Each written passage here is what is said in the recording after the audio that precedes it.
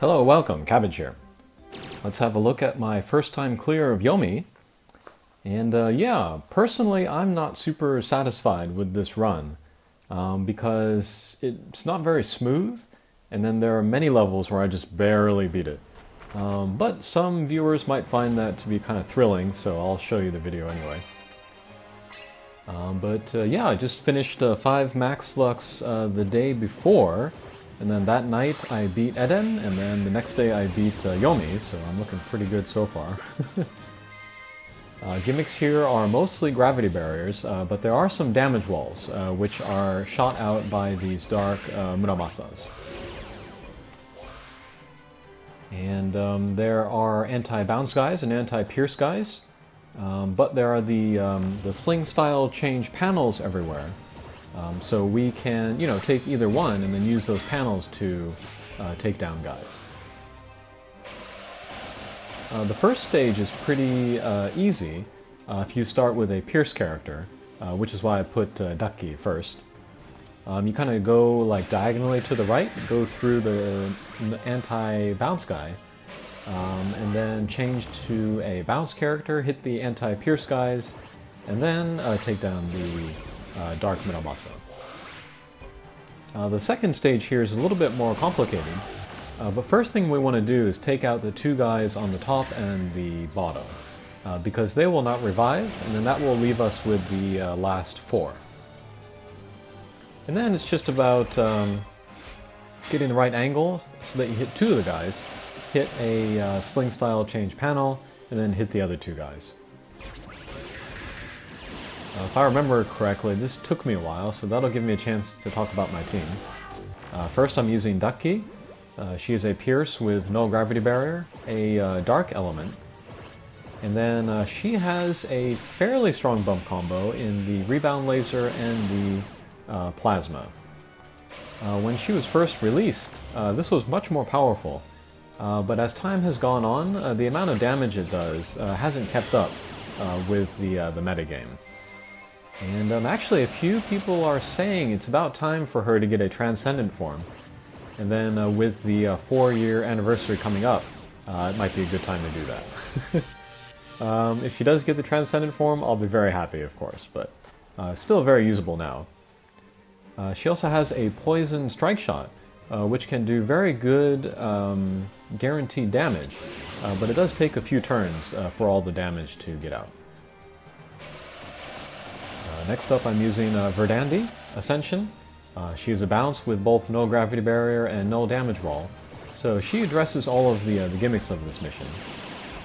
She becomes a pure strike shot, but it's a little tricky to use in this mission, because once she turns that on, she gains immunity to the sling style change panels, so you have to kind of think differently about how you are doing your shots with her strike shot.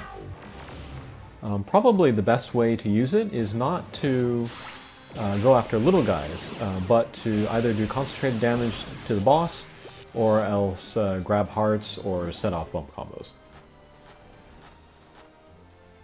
Alright, so that was the 3rd stage done, and then here is the first mini-boss stage. And then you're trying to do 2 things at once in every Yomi boss stage. And that is to take down as many of the little guys as possible in order to keep your HP up. And then the other thing you're trying to do is do as much damage as you can to the boss. And it's really a juggling game between the 2 things that you have to do. If you are low on HP, you want to take down the little guys so that you take less damage yourself. If you have a lot of HP and you can survive one of the attacks from all of the little guys, then that might be worth going after the boss with that. And then Yomi's kind of highlighted attack, which has that kind of special frame around it, that shoots down some markers, and then any enemy any teammate that is within the area of those markers gets a damaging attack. But yeah, we have Ducky's poison going off. So that freed us up to go after the little guys every turn, and then we do damage to the boss on the off turn. Okay, and then last stage before the boss sequence, same thing here. We'll take down the little guys when we need to. We'll get rid of the Dark Muramasa as quick as possible so that the damage walls don't come out. And then we'll do damage to the boss.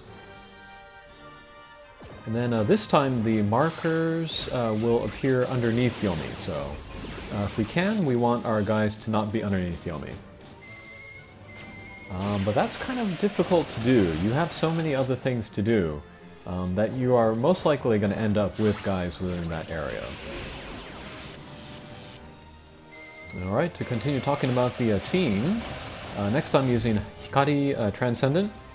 She is a bounce with no gravity barrier, and she has very, very high speed for a bounce character. And that makes her good for this mission because she can get around more and then hit more guys. She has the Olympic rings and then the Pan-Elemental homing, both of which are pretty decent for this mission. There are the laser barriers, but they're not affected by the Olympic rings. And then she has a strike shot where she becomes a Pierce and does a meteor and also gets speed and power up. And yeah, again, becoming a Pierce and then using the strike shot, she ignores the panels. So it plays similarly to Verdandi's strike shot. So yeah, we do want to be very careful about how we aim it. And then I would say overall it's best to do concentrated damage on the boss. And then maybe also get the Dark Muramasas if they are out too. Okay, that was kind of a close call, but we got through that one. And then finally my friend is Uriel. She is a Pierce with no damage wall, no gravity barrier, and no gauge, which I love of course. She has the bump combo that is an energy circle and then a cross laser. Cross laser will be blocked by the laser barriers of course, but the energy circle can still do good damage. And then she has a command strike shot, which just like Verdandi and Hikari, is not great for taking down lots of the little guys. So again, I would use it just for concentrated damage on the boss. Okay, so we are entering the boss sequence, and yeah, same thing as the mini-boss. If we have the HP, we can do some concentrated damage on the boss. If our HP is looking iffy, we can go after the little guys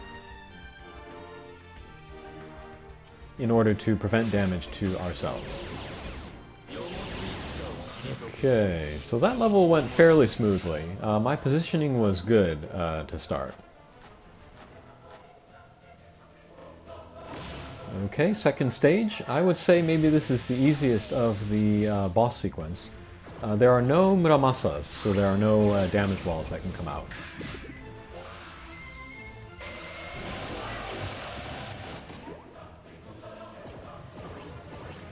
And then here with Verdandi...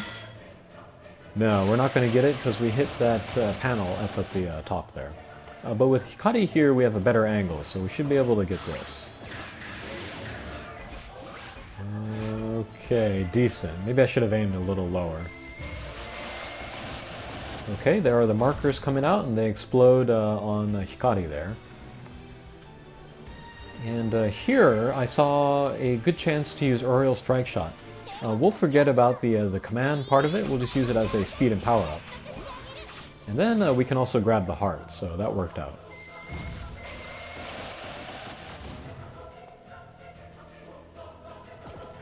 Okay, with Ducky I didn't see a good chance to do damage on the boss, so we'll just go after the little guys. And we'll get rid of all of them, so that's good. And then here I saw a lot of my characters in the area where the markers are going to come down. So I'm trying to think of how to aim Verdandi so that she can kind of nudge maybe a couple of the guys out of the way. Let's see if that worked. Sort of. But the boss should be just one more hit, so I think we can get through the mission, through the stage. And yes, okay, great. So that was a little bit of a close call.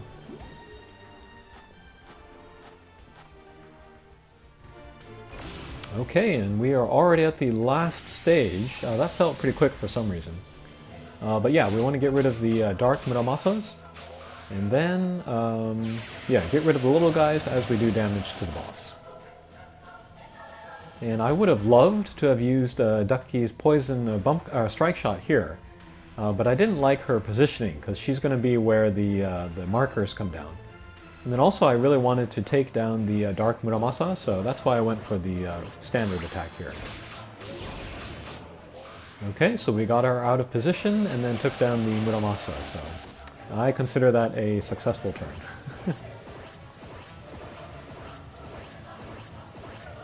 And then two of my characters, they have the null damage wall, so that's pretty nice. That's kind of one less thing to worry about on their turn. Okay. And then with Hikari here, I saw a good chance to use her Meteor Strike Shot. We will hit the boss and then the two Dark Muramasas. And it's also a good speed and power up, so the more hits we can get on the boss, the better. Okay, so we got rid of the Muramasas and also a couple of the little guys, so that saved us some damage. And then with Uriel here, we'll just do a standard attack.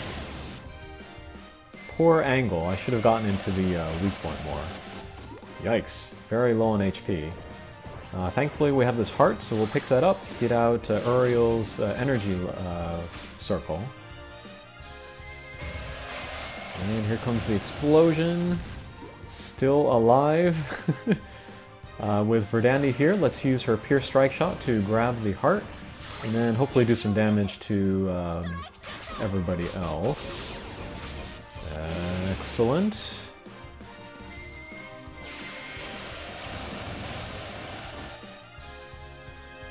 Okay, Hikari's in pretty poor position. Let's see if we can get her out of there. Okay, good. Yeah, not great. Okay, with Uriel again, let's do some more damage. I was hoping to take down the boss with this attack, so I didn't feel like I was going to survive the marker attack again. But we did. So we'll go for the finishing blow with Ducky, and that will do it. So yes, not the smoothest run. My positioning on most of the stages was not ideal, and I took way more hits from the marker attack than I should have. But somehow we were able to get through it, and we got the first clear and the first drop. And then as for the character himself, Yomi is pretty darn good. He's a bounce with null warp and null gravity barrier, which is very, very versatile. He's got a strong bump combo, the fellow laser, and then the poison meteor strike shot, which is my pick for the best meteor strike shot. Alrighty, thanks for watching, and we'll see you again. Take care.